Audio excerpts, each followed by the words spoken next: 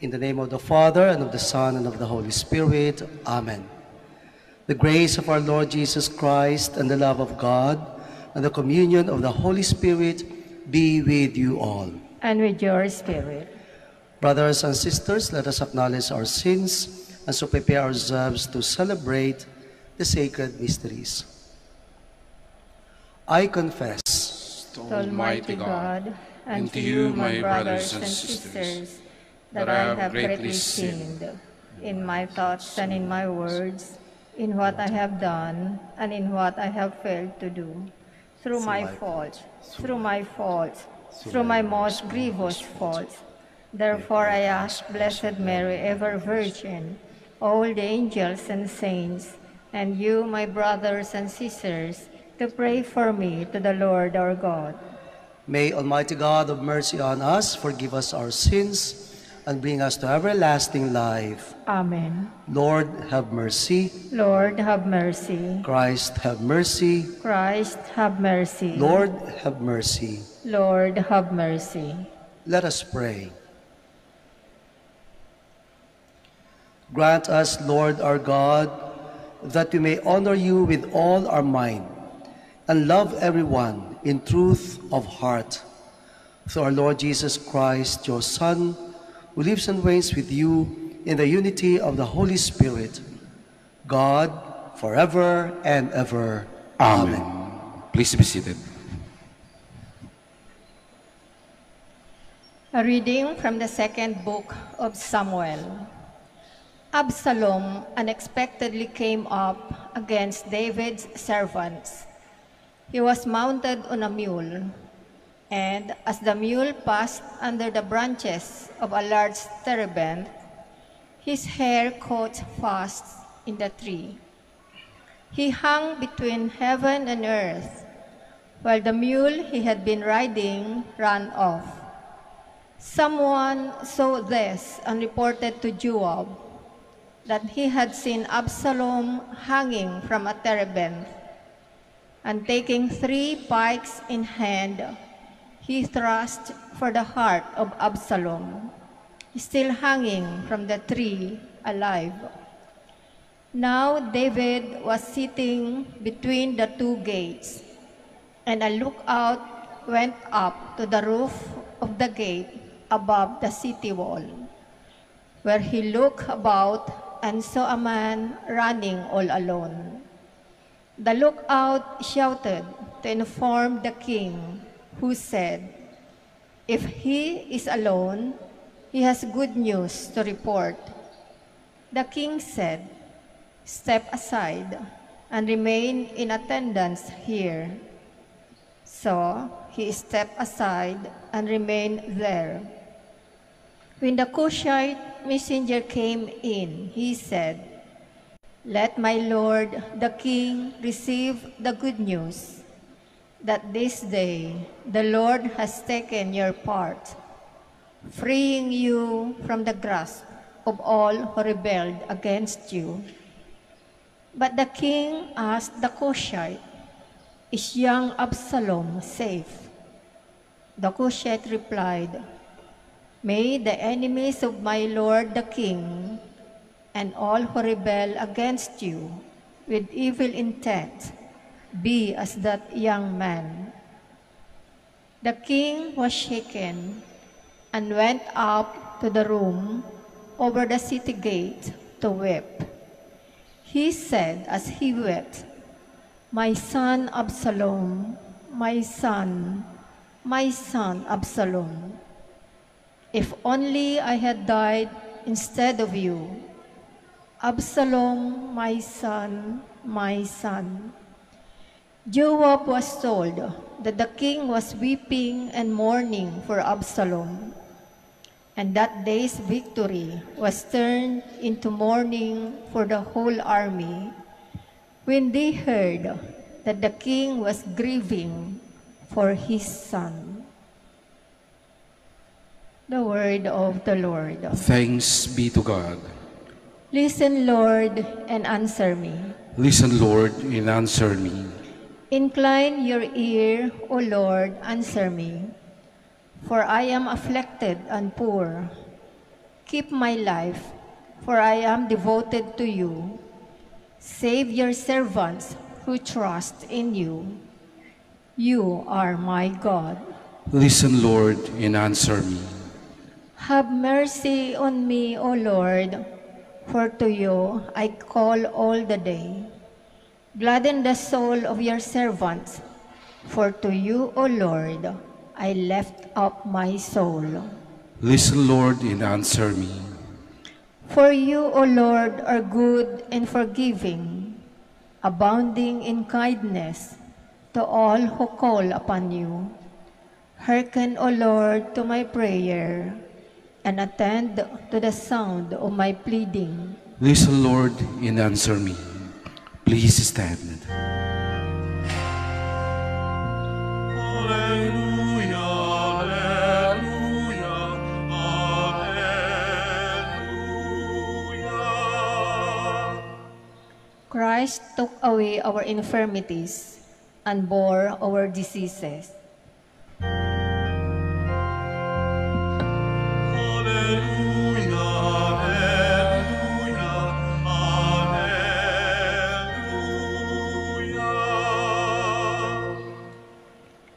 The Lord be with you. And with your spirit. A reading from the Holy Gospel according to Mark. Glory to you, O Lord. When Jesus had crossed again in the boat to the other side, a large crowd gathered around him, and he stayed close to the sea. One of the synagogue officials, named Jairus, came forward. Seeing him, he fell at his feet and pleaded earnestly with him, saying, "My daughter is at the point of death. Please, come, lay your hands on her, that she may get well and live." He went off with him, and the large crowd followed him. There was a woman afflicted with hemorrhages for 12 years. She had suffered greatly at the hands of many doctors and had spent all that she had. Yet she was not helped, but only grew worse. She had heard about Jesus and came up behind him in the crowd and touched his cloak. She said, "If I but touch his clothes, I shall be cured." Immediately her flow of blood dried up. She felt in her body that she was healed of her affliction. Jesus, aware at once that power had gone out from him, turned around in the crowd and asked, "Who touched my clothes?" But his disciples said to him, "You see how the crowd is pressing upon you, and yet you ask, 'Who touched me?'" And he looked around to see who had done it. The woman, realizing what had happened to her, approached in fear and trembling. She fell down before Jesus and told him the whole truth. He said to her, "Daughter, your faith has saved you. Go in peace and be cured of your affliction." While he was still speaking, people from the synagogue official's house arrived and said, "Your daughter has died. Why trouble the teacher any longer?" Disregarding the message that was reported, Jesus said to the synagogue official, "Do not be afraid, just have faith." He did not allow anyone to accompany him inside, except Peter, James, and John, the brother of James. When they arrived at the house of the synagogue official, he caught sight of a commotion, people weeping and wailing loudly. So he went in and said to them, "Why this commotion and weeping? The child is not dead, but asleep." And they ridiculed him. Then he put them all out. He took along the child's father and mother and those who were with him, and entered the room where the child was. He took the child by the hand and said to her, "Talitha koum," which means, "Little girl, I say to you, arise." The girl, a child of 12, arose immediately and walked around. At that they were utterly astounded. He gave strict orders that no one should know this, and said that she should be given something to eat. Brothers and sisters, the Gospel of the Lord. Praise to you, Lord Jesus Christ. Please be seated. Good morning.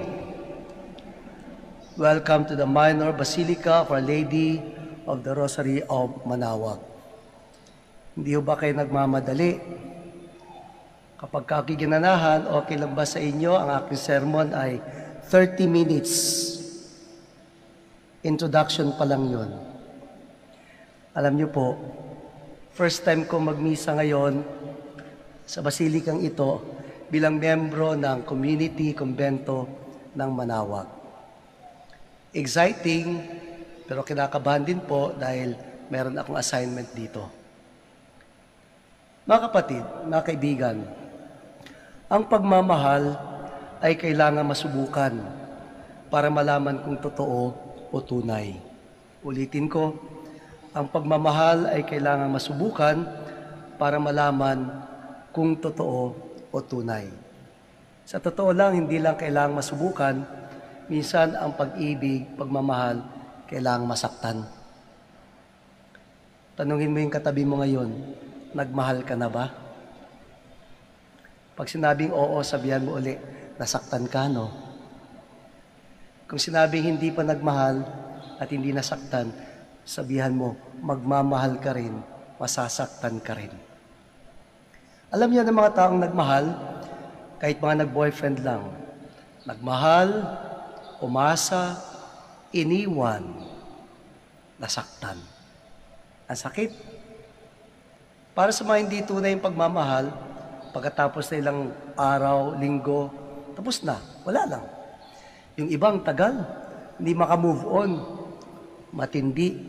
Kahit niloko, tunay ang pagmamahal. Nasubukan, nasaktan. Alam din yan ng mga iniwan ng kanilang mga mahal sa buhay. Yung mga husbands or wives, sumakabilang bahay. Nasubukan, nasaktan. Pero patuloy nagmamahal. Alam niyo, may kaibigan ako, iniwan siya ng kanyang husband. Pagkatapos ng maraming taon, siya nagpalaki sa mga anak niya, nakatapos lahat-lahat.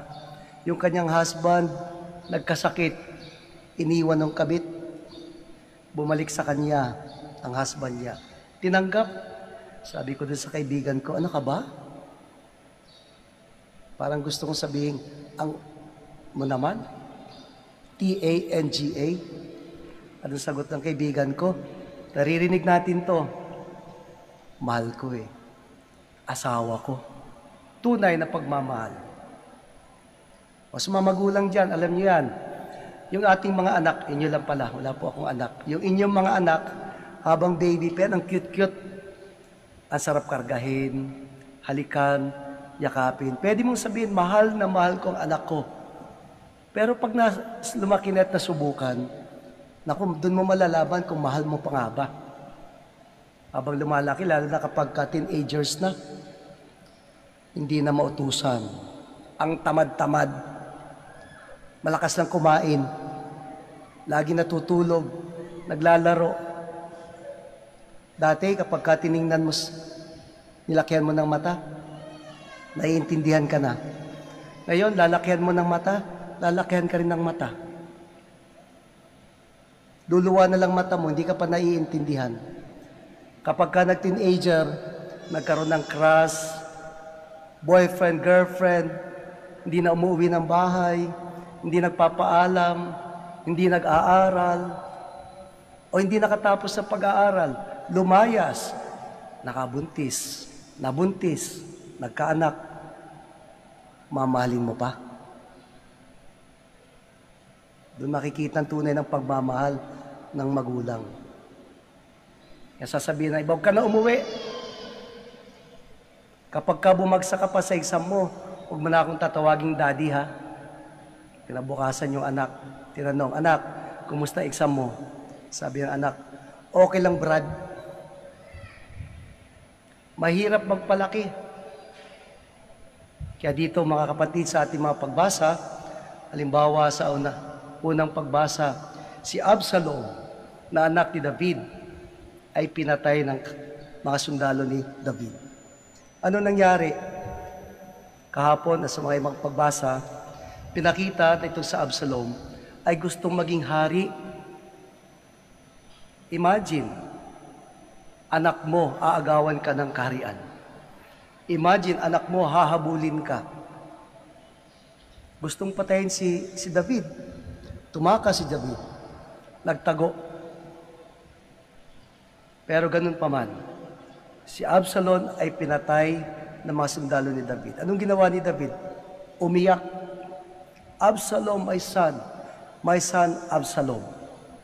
Kung ako na lang sana ang namatay, mahal pa rin ni David ang anak niya. Sa ating Ebanghelyo, meron dalawang kwento ng mga may sakit. Woman with hemorrhages for 12 years. Hindi binanggit, may pamilya ba to, may kaibigan, may kapatid. Wala. Pero lumapit sa Panginoon, gustong gumaling. Tulad po natin, hindi ko alam kung may umaasa sa Kanya, kung may mahal siya at nagmamahal sa Kanya. Sure ako, marami sa atin andi dito, nagdadasal sa mahal na ina, nagpapagaling, nagpapalakas para sa pamilya. Kaya nga kahit mahirap ang buhay, sasabihin natin, kailangan tumibay para sa pamilya, para sa mga anak ko. Nagmamahal, nagpapatibay, sinusubukan ng buhay. At yung ikalawang kwento, namatay yung bata, anak ni Jairus. Minsan sinasabi nila, ang dalawang kwentong ito sa Ebanghelyo ay kwento ng pagsubok ng pananampalataya. Mga kapatid, ang pagsubok ng pananampalataya ay hindi lang issue ng pananampalataya para sa atin. Ito rin ay issue ng pagmamahal ng Diyos para sa atin. Sapagkat masusubukan ang tunay na pagmamahal natin sa Kanya sa pamamagitan ng pagsubok ng ating pananampalataya. Nasubukan na ba kayo sa pananampalataya? Sa araw na ito mga kapatid, first time nyo man o hindi sa basilikang ito, alam ko marami tayong dinadala. Bit-bit natin ang problema. Sakit na mahal sa buhay. Walang pera, walang hanap buhay. Sinusubukan tayo. Bahagi ng pagmamahal ng Diyos. Huwag tayong aatras. Sinusubukan tayo ng Diyos at subukan din natin ang Diyos dahil doon nakikita ang tunay na pagmamahal. Si Santa Teresa de Avila, minsan sabi niya sa Panginoon, Lord, ang dami namang problema binigay niyo sa akin. Bakit ganito, Lord? Sabi ng Panginoong Jesus, ganun talaga kapag kakaibigan. Kapag kakaibigan ko. Ang sabi ni Saint Teresa de Avila, kaya naman pala, Lord, ko konti lang kaibigan mo. That's why you have very few friends. Gusto ba natin maging kaibigan ng Panginoon? Harapin natin ang pagsubok. Sabihan natin yung katabi natin ngayon, kapatid, nagmahal ka na ba? Masasaktan ka rin. Lord, ang sakit, hindi po ako aatras pagsubok sa tunay na pag-ibig at pagmamahal. Let's tell the Lord today, try me, Lord. Test me, Lord. Challenge me, Lord. I'll show you what love is.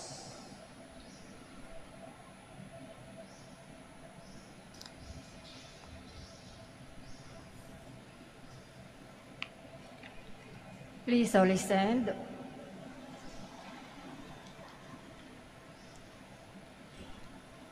Brothers and sisters, confident that when we pray with faith to God the Father, He will respond to our request, with open-hearted generosity, we now bring our needs before Him as we say, Lord, hear our prayer. Lord, hear our prayer, that the Church throughout the world may be a symbol of Christ's healing work by her care for those who are sick in body, mind, and spirit. Let us pray to the Lord. That we may cooperate with those who are engaged in providing clean and healthy environments. Let us pray to the Lord. That doctors and nurses and those who care for the sick may show the compassion and gentleness of Jesus in caring for the less of His brethren. Let us pray to the Lord. Lord, hear our prayer. That medical science may soon find cure for rare diseases which prevent those who suffer from them from living full and active life. Let us pray to the Lord. Lord, That those who mourn the death of a child may be consoled by their faith in the gentle mercy of our Savior. Let us pray to the Lord. Lord, hear our prayer. And now in silence we offer to the Lord our other personal and communal intentions.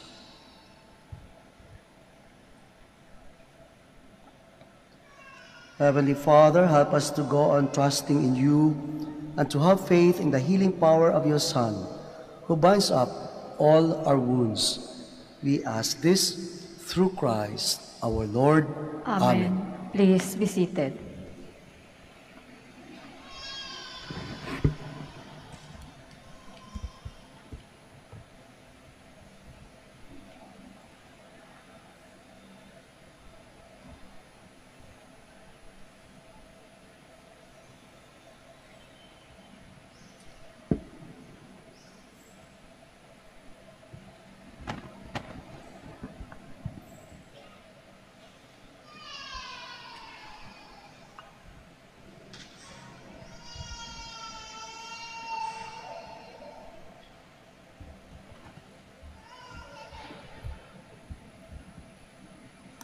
Blessed are you, Lord, God of all creation, for through your goodness we have received the bread we offer you, fruit of the earth and work of human hands. It will become for us the bread of life. Blessed be God forever.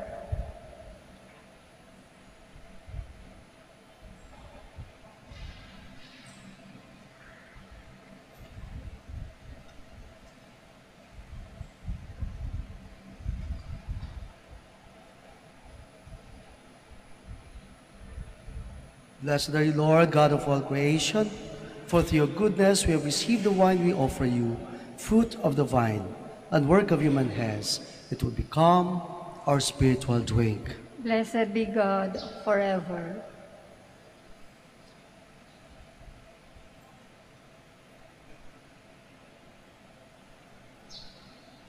Please all stand.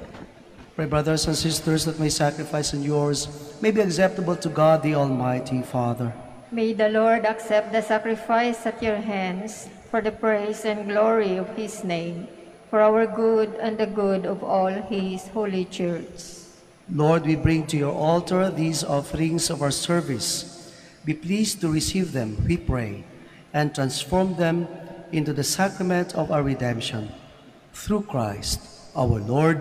Amen. The Lord be with you. And with your spirit, Lift up your hearts. we lift them up to the Lord. Let us give thanks to the Lord our God. It is right and just. It is truly right and just, our duty and our salvation, always and everywhere to give you thanks, Lord, Holy Father, Almighty and eternal God.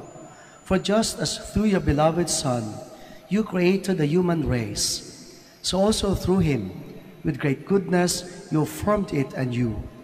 And so it is right that all your creatures serve you, all the redeemed praise you, and all your saints with one heart bless you. Therefore we too extol you with all the angels as in joyful celebration we acclaim.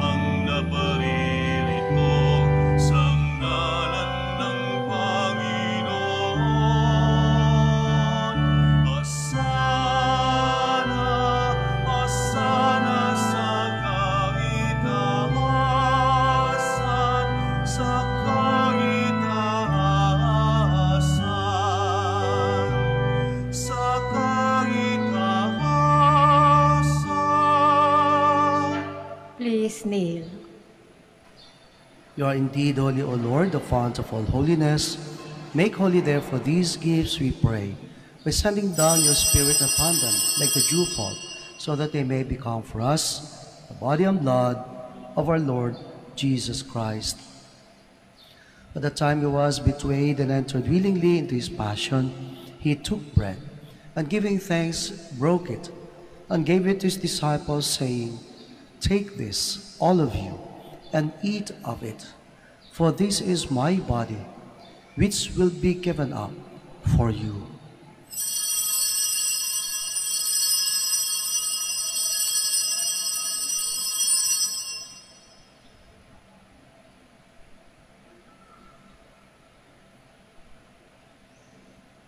In a similar way, when supper was ended, he took the chalice, and once more giving thanks, he gave it to his disciples, saying, "Take this, all of you, and drink from it, for this is the chalice of my blood, the blood of the new and eternal covenant, which will be poured out for you and for many for the forgiveness of sins. Do this in memory of me."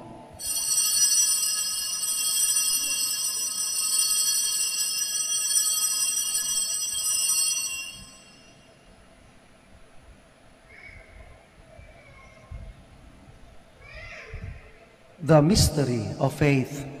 When we eat this bread and drink this cup, we proclaim your death, O Lord, until you come again. Therefore, as we celebrate the memorial of his death and resurrection, we offer you, Lord, the bread of life and the chalice of salvation, giving thanks that you have held us worthy to be in your presence and minister to you.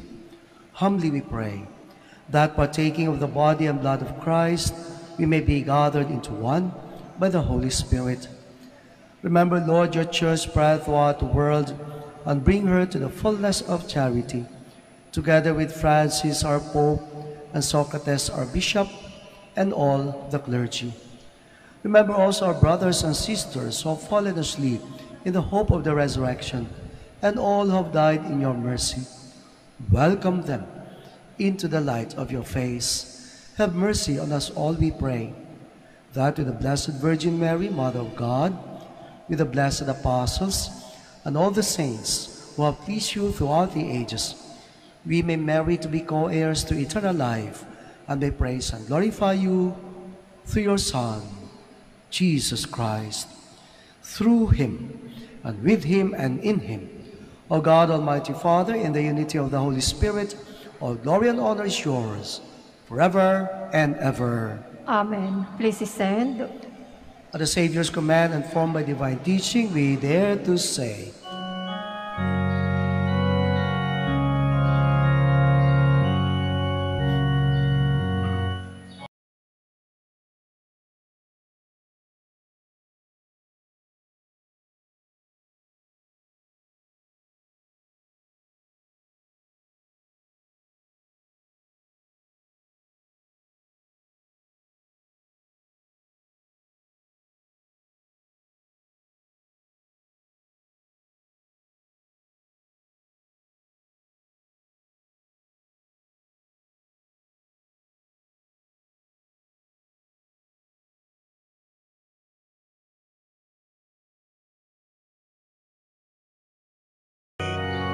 Bigyan mo kami ngayon ng aming kakanin sa araw-araw.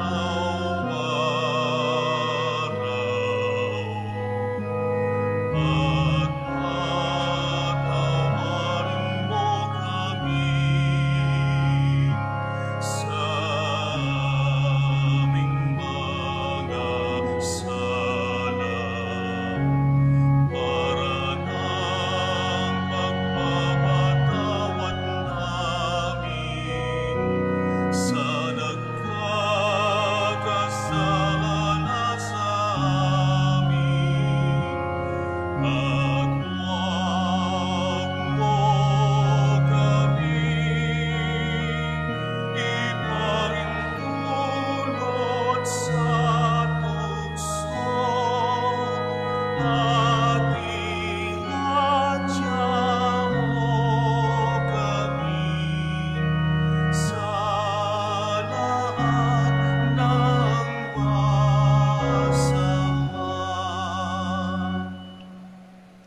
Deliver us, Lord, we pray, from every evil. Graciously grant peace in our days, that by the help of your mercy we may be always free from sin and safe from all distress, as we await the blessed hope of the coming of our Savior, Jesus Christ. For the kingdom, the power, and the glory are yours now and forever. Lord Jesus Christ, who said to your apostles, "Peace I leave you, my peace I give you," look not on our sins, but on the faith of your church, and graciously grant her peace and unity in accordance with your will, who live and reign forever and ever. Amen. The peace of the Lord be with you always. And with your spirit. Let us offer each other the sign of peace. Peace be with you.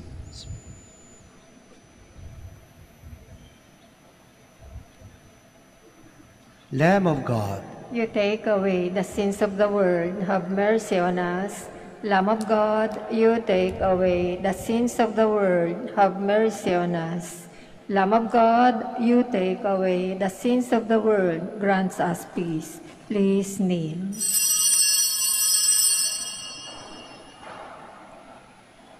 behold the Lamb of God, behold him who takes away the sins of the world. Blessed are those called to the supper of the Lamb. Lord, I am not worthy that you should enter under my roof, but only say the word, and my soul shall be healed.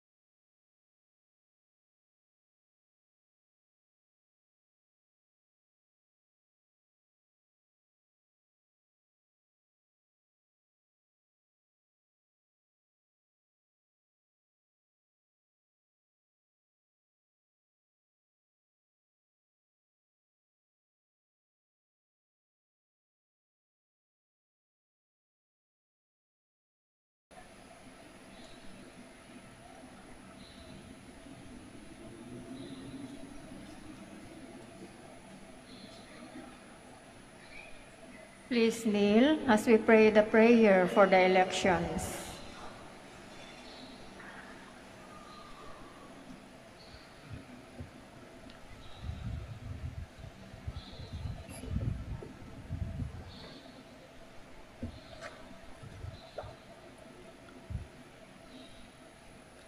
Let us pray that the forthcoming elections may truly reflect the will of the Lord, who guides the destinies of nations. Let us pray together. Deliver us, Lord. Deliver us, Lord, from coercion, violence, and terrorism, Deliver us, Lord. from dishonesty, lies, and all distortion of truth, Deliver us, Lord. from bribery, graft, and all conspiracy for fraud, Deliver us, Lord. from threats, intimidation, and perverse language, Deliver us, Lord. Let us pray together. Hear us, Lord. Hear us, Lord, that conscience may always be our ultimate norm, Hear us, Lord. that the common good may always be our highest goal, Hear us, Lord. that human dignity may be respected all the time, Hear us, Lord. that the poor and the weak may always have the priority, Hear us, Lord. that genuine fear of God and love of neighbors may guide those who seek public office. Hear us, Lord. Let us pray. Shepherd of souls and Savior of the nations, politics is your gift to us, a call to serve others. May our political engagement for voters and candidates bring glory to your loving name and help us grow in holiness forever and ever. Amen. Please stand.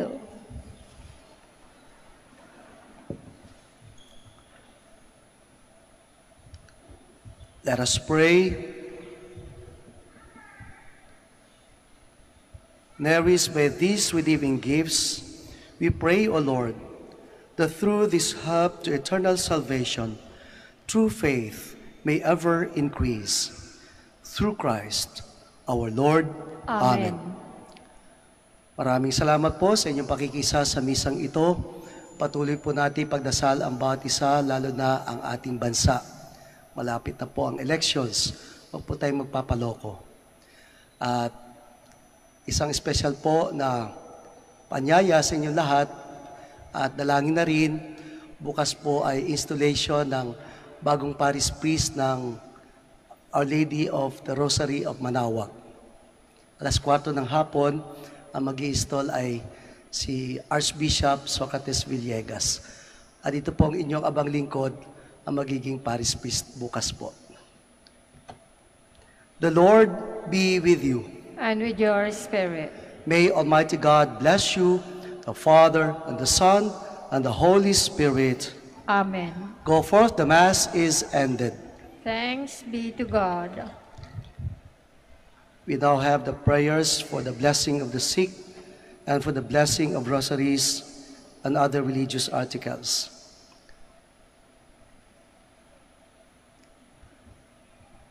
God, our Almighty Father, by your blessing you give us strength and support in our frailty.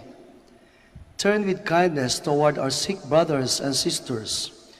Free them from all illness and restore them to good health. Through the intercession of Our Lady of the Rosary of Manaoag, so that in the sure knowledge of your goodness, they will gratefully bless your holy name. We ask this through Christ, our Lord. Amen. Prayer for the blessing of the rosaries and other religious articles. In memory of the mysteries of the life, death, and resurrection of our Lord Jesus Christ, and to the honor and glory of the Blessed Virgin Mary, Mother of Christ, Mother of the Church, Our Lady of the Rosary of Manaoag, may these rosaries, images, candles, oil, and other religious articles be blessed and be made holy.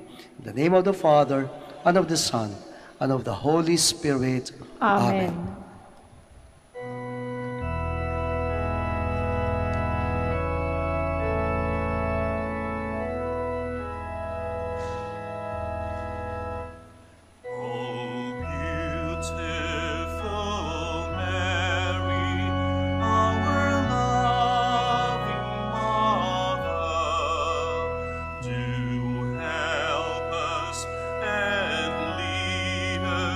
To our way